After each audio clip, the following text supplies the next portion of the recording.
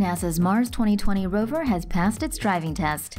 As part of NASA's preparation for next year's Mars mission, the Mars 2020 rover took its first driving test at the Jet Propulsion Laboratory in California on December 17th.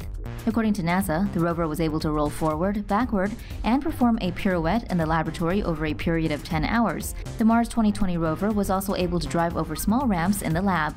The rover is equipped with an autonomous navigation system, which uses high-resolution navigation cameras and image processing software. Its wheels have been redesigned for added durability. NASA says the technology will allow the rover to drive roughly 200 meters per Martian day.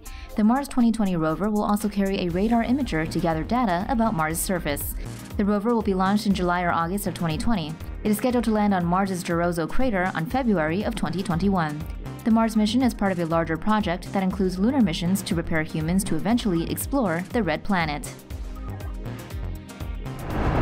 For more news animations and explainers, hit the subscribe and bell button to join the TomoNews family.